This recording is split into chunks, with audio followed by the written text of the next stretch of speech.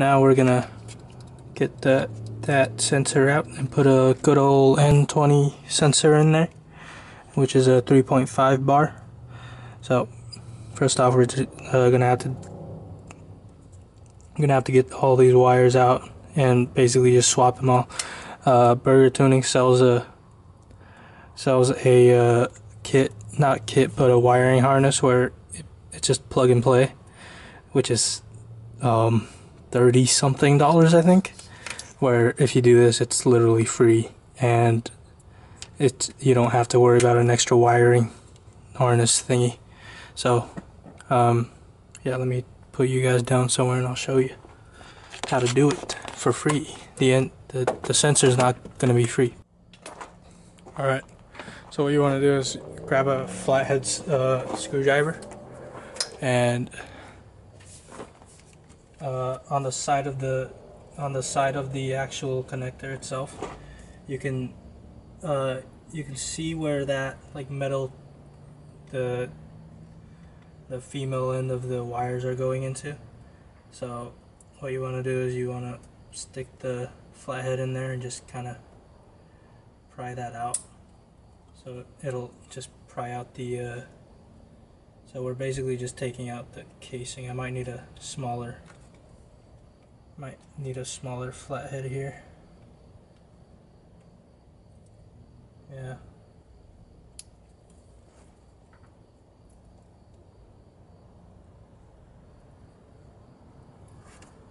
Let's try to make this work. There we go. So it'll just pop out, and the connector, this top piece, using your nails, just kind of bend it up.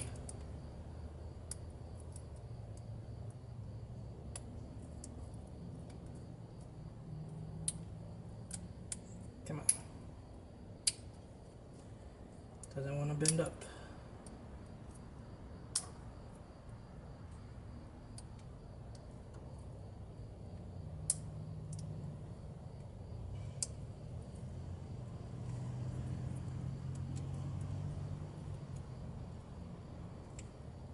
Also, kind of be careful with all this because it is brittle plastic.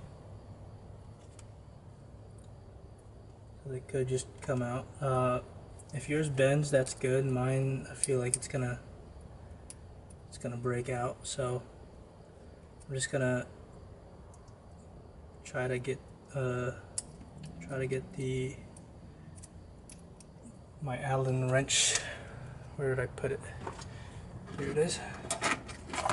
Let's try to get this in here. You won't see it, but it's the same as the same thing as the motive installing thing. You just press this, then pull it out. I'm gonna try to keep them. in the same order so that I don't forget which one goes where. But we're basically taking these. Come on.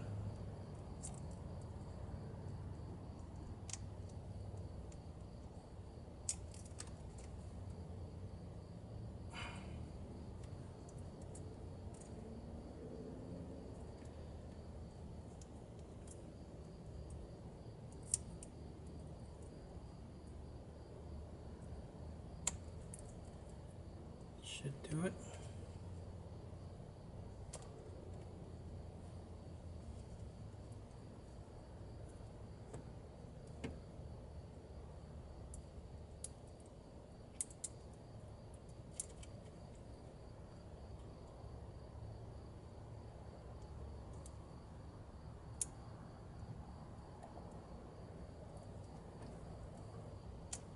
Okay.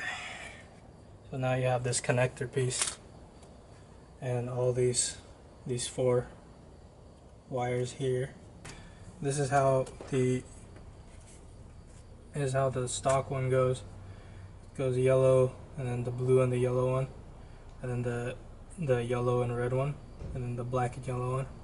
So now what we want to do is black and yellow, and then the red and yellow, and then the blue and yellow, and then the solid yellow color. So we're just swapping all 4 connectors. Don't know why BMW decided to swap them, but oh well. So here goes number 1,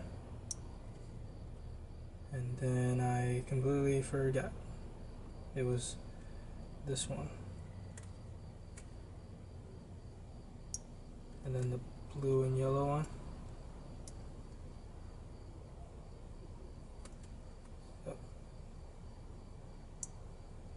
Like that, and then the solid yellow right in there. You want to hear a click at the end of each when you put them in. They should just click in place. Okay, so here's the new 3.5 bar T-MAP sensor from FCP Euro that I bought. If you have an N20, or like, you know, a dead N20, because those engines are not very reliable. Anyways, you could just grab those out of those engines too. But we want to remove the 2 screws now that hold the OEM T-MAP sensor in. There's that. And the OEM one just pops right out.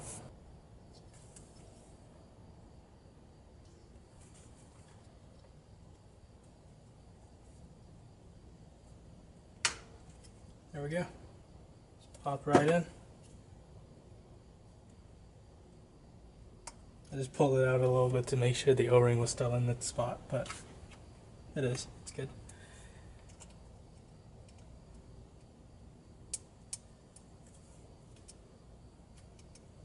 It's just a little tight. So now you just put the screws back on, plug it in, and we're done. This way, or like this. Should probably pop that back in first.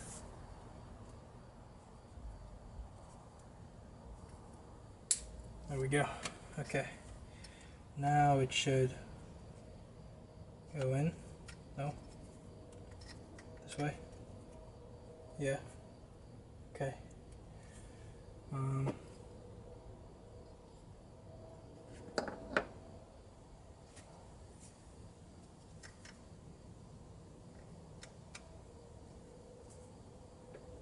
just do that.